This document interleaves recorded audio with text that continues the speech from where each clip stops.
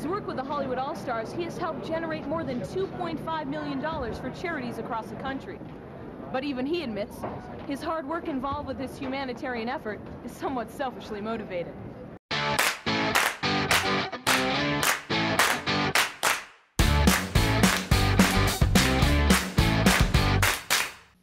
I demand a sense of humor in any work environment.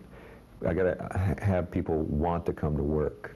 Don't want them thinking they got some ass of a star who's gonna, embarrass them in public because you didn't light something right, or why is it taking so long? That is just childish, immature behavior, and I used to be like that. Used to be. But somewhere along the road to stardom, Richard Dean Anderson learned humility. He became the kind of star that fans love and co-stars respect. On screen, you may remember him from his days as Dr. Jeff Webber on General Hospital, but he's best known as MacGyver, having just finished his 7th season on ABC. Off-screen, he's described as quiet, even shy by some, but no one accuses him of being isolated or uninvolved. How could we forget the real love of his life? Anderson dreamed of being a professional hockey player until he broke both of his arms on the ice and decided to look for a safer profession. After years of watching and yearning from the sidelines, he returned to the game and to the dream. For 10 years at least, I've been just a maniac trying to make up for lost time, because it is a lost dream. He found an outlet for his obsession in the Hollywood All-Stars, a celebrity team which raises money for those in need. Anderson takes the game and the cause very seriously. He's the kind of person that his teammates admire. As one of the better-known stars on the team, Anderson is a major draw for the group.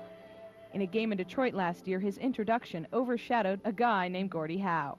If I get a bigger ovation than Gordie Howe, then there's an injustice in life, especially in a hockey venue.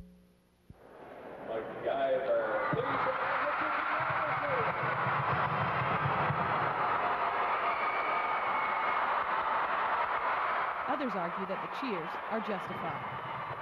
In 11 years, I've never dealt with a star that's more gracious with his time for charity. He shows up when he says he shows up. He'll go out there and he'll do 120% for the event. He's the best star I've ever worked with, without a doubt. Through his work with the Hollywood All-Stars, he has helped generate more than $2.5 million for charities across the country. But even he admits his hard work involved with this humanitarian effort is somewhat selfishly motivated. I get to fulfill the fantasies anyway. I get to play with Gordie Howe and Stan Mikita and Brad Park and Mike Ruzioni and all these guys who are all my heroes. As he moves on to other projects, most recently a movie of the week with Justine Bateman, Anderson hopes his fans come to know him as a regular guy, simply someone who prefers a good hockey game over a Hollywood party. For Video Special Report, I'm CJ Silas.